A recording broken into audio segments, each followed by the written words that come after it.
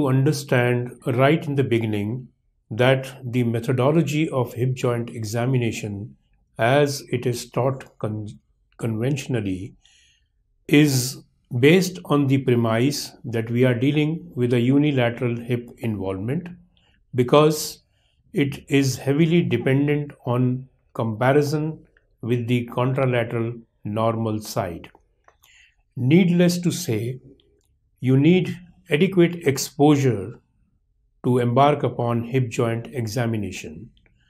And what do we mean by adequate exposure? As far as the male patient is concerned, one needs to have the patient in a Frenchy type of underwear, and insofar as a female patient is concerned, she should be in underwear and brassiers. She should also be examined only in the presence of a female staff nurse or a female relative. Well, as far as the examination is concerned, I would advise the postgraduate students to carry one new Frenchy type of underwear when they are going for the final examination, because most of the examinations are held in public hospitals and the patients presenting there are the poorest of the poor, and they may not be having a decent underwear available. So it would be a good incentive that you are offering to the patient in the form of a new Frenchy underwear. He is going to cooperate with you much better, and when you are presenting the patient, it would appear to be the patient will be neatly dressed. Today, it is not only important that the product should be good, but it is equally important that the packaging of the product should also be attractive. Well, what I am trying to tell you is nothing new, but I am going to suggest to you that you examine the patient in a sequence, and the first part of the sequence happens to be the gait of the patient. You must have come across recommendations that the gait should be examined at the end of the examination. Well, I leave it to you, whatever sequence you want to follow, it is up to you. But the point in favor of examining the gait is the fact that imagine yourself sitting in the OPD and a patient walks up to you. The first thing which you notice in this patient, who happens to be a hip joint pathology case, is the gait of the patient. The way he walks towards you is the first observation which the physician or orthopedic surgeon makes about the patient. Well, insofar as the gait is concerned, in a hip joint case, there are three pure varieties of gaits: the antalgic, the short limb, and the Trendelenburg gait. Well, in any given case, there may be a combination or a superimposition of one pattern over the other, because, to give you an example, if the hip joint is destroyed due to a tubercular infection, the same patient would be having a short limb as well as an antalgic gait. So one needs to decipher the various components of the gait. One also needs to remember that in the presence of shortening, the Trendelenburg component may get masked or may become less obvious.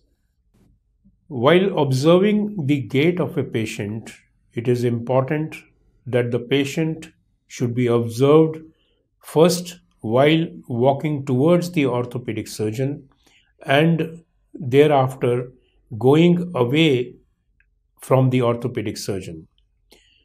He should be made to walk at least 15 to 20 steps to make a correct assessment of the gait. There is no harm in making him walk to and fro 2 or 3 times before you make a final impression about the gait of the patient. In this particular patient that we are demonstrating, we need to see what is the gait pattern. So, in case this is the patient walking towards the orthopedic surgeon, and what we find is that he is walking with an equinus, probably compensating for a short limb. And if you look at the right flank of the patient, the flank is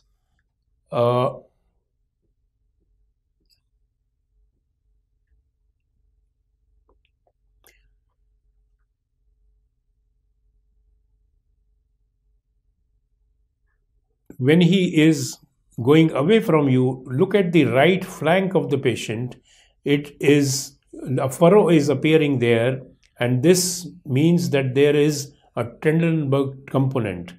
As far as the Trendelenburg component is concerned, it involves swaying of the pelvis away from the midline. A short limb component of the gait involves sagging of the trunk and the shoulder, whereas a Trendelenburg gait would involve midline shift, swaying of the trunk away from the midline. Thereafter, the patient is to be examined in the standing position, first from the front, then from the side, and then with the candidate standing behind the patient. In assessment from the front, one needs to delineate what is the level of the anterior superior iliac spine in comparison to the normal side on the affected side. From the side, it is easy to comment upon whether there is an exaggerated lumbar lordosis. From behind, one can comment upon the coronal plane deformity of the spine, which happens to be scoliosis. And last but not the least, the Trendelenburg sign can also be tested only in the standing position. Well, to give you a better idea of what all is to be examined in the standing position, one needs to know that majority of the examination of a hip joint pathology is performed with the patient in the supine position, lying down. So only those things which are liable to change in the standing position are to be commented upon. So it is easy to remember that a level of anterior superior iliac spine which may be affected by shortening of the lower limb will become corrected when the patient lies supine. On the other hand, parameters like wasting of the thigh muscles is not going to change whether the patient is in the standing position or in the lying down position. So it should be commented only in the lying down position. So with the patient in standing position, if you observe the patient from the front, he is standing with an equinus deformity at the ankle or equinus attitude. The knee on the affected side is flexed more than the normal knee. Observing the patient from the side, one can again see that the lumbar lordosis is exaggerated and the affected side knee is more flexed than the normal knee. So there is an intricate play between the equinus at the ankle and the flexion at the knee joint to compensate for the shortening, which seems to be fully compensated because when you look at the spine from behind, the spine has no coronal plane deformity, there is no scoliosis, so the limb length discrepancy seems to be adequately compensated by the two mechanisms which have been mentioned. While commenting on the anterior superior iliac spine, one needs to realize that your eye level should be in the same, almost same horizontal plane as the pelvis.